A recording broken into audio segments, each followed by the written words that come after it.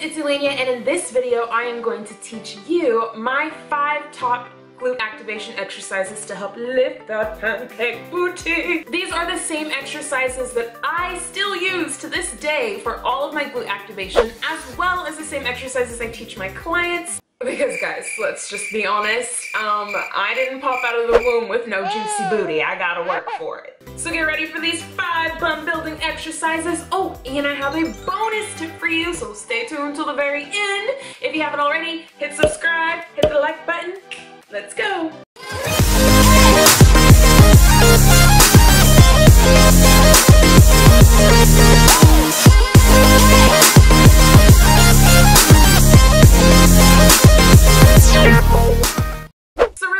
Before we get into this video, I want to say thank you so much. We are almost at 100 subscribers.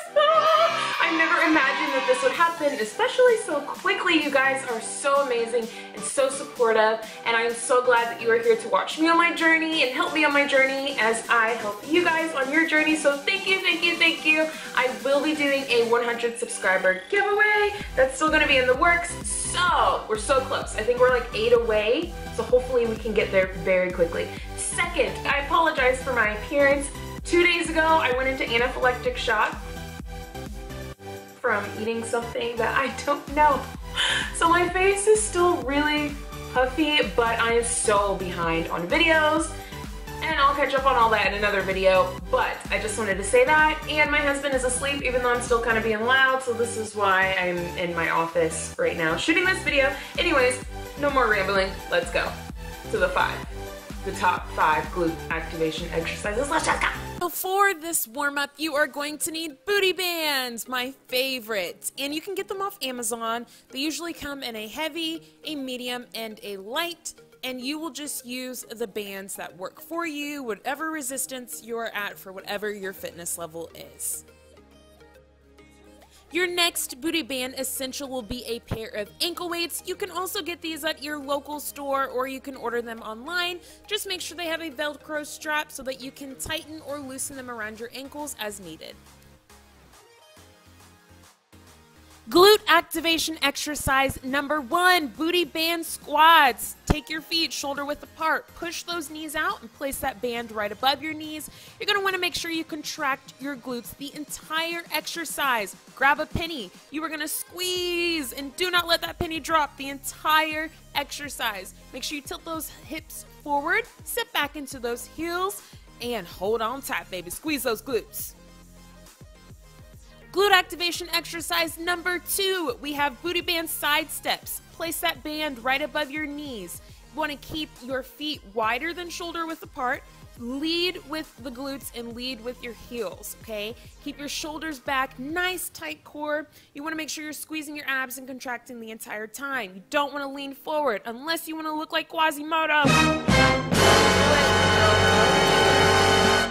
Glute activation exercise number 3, donkey kick into fire hydrant combo. So what we're going to go ahead and do is break it down. Starting off with your donkey kick, you want to make sure you've got a neutral spine. Don't arch your back, don't hunch your back, and you want to flex that heel and bend your leg 90 degrees. I always tell my clients to think of holding a dinner plate on top of their foot. You don't want to let it spill over, so you want to make sure that you're nice and stable and you're flexing that heel.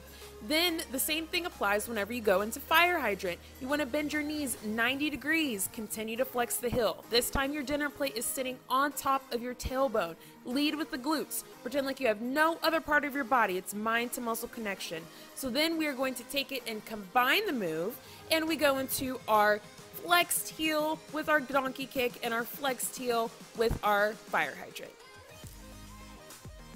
Glute activation exercise number 4, sideline clams. You're going to make sure that you lie on your side and tilt your hips towards the floor. That booty band is right above your knee. You want to lead with the glutes. Only activate with your glutes. Nothing else in your body is working right now. Okay, nice, slow, and controlled. Pause at the top. You're not Nelly. You ain't trying to drop down and get your eagle on, okay? So keep it controlled and really squeeze those glutes.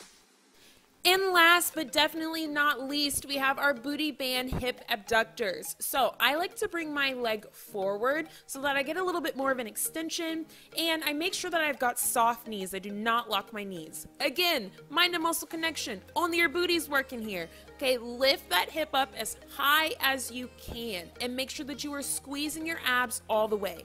Don't lean forward, don't lean over to the side, stay nice and stable and lift the booty. Squeeze the booty. We are building the booty, okay? Remember, we ain't pop out with no juicy booty, so we gotta work for it. We're working.